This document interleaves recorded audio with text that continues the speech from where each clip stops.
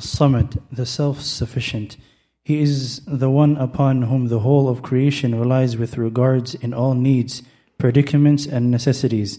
This is due to His unrestricted perfection with regards to His person, His names, His attributes and His action. قُلْ هُوَ اللَّهُ أَحَدٌ اللَّهُ الصَّمَدُ. Say He is Allah, the One, Allah الصَّمَدُ.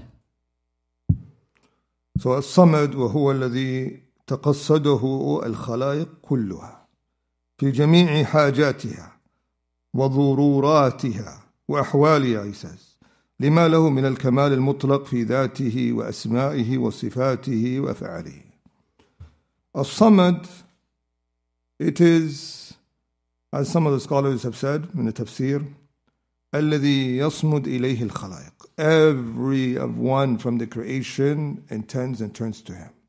Even the atheist, when he's going through that hardship, where does his heart turn to? None other than his creator, his sustainer.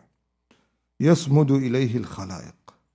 It is a name that he means He's eternal, unaffected, unchanged. He is the one that can satisfy each need in a way He knows is best. He is without any needs. He is the one upon all the creation depends, while He depends on no one. So rely on this name and turn to Him in hardship and ease. And know that you can turn to Him and He can satisfy your needs, all of your affairs.